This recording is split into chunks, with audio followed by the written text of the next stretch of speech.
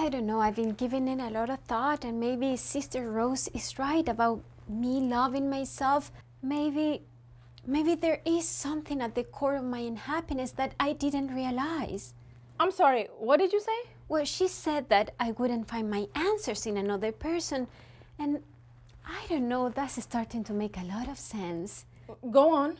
Well, I moved to West Covina because I thought my problems would be solved by a boy.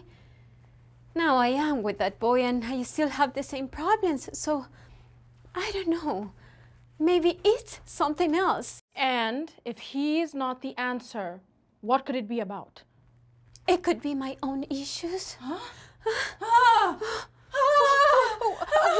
wrong? It's nothing. I'm just so happy. Could you stay a little longer today? Candace, cancel my next 5 appointments. Rebecca, do you think you're finally really ready to confront your issues? I think yes, I am. What is that noise?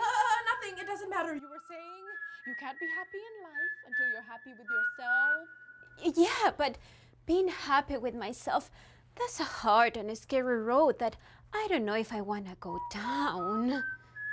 What is that noise? Stay with me. Stay with me. Stay with me. Come on.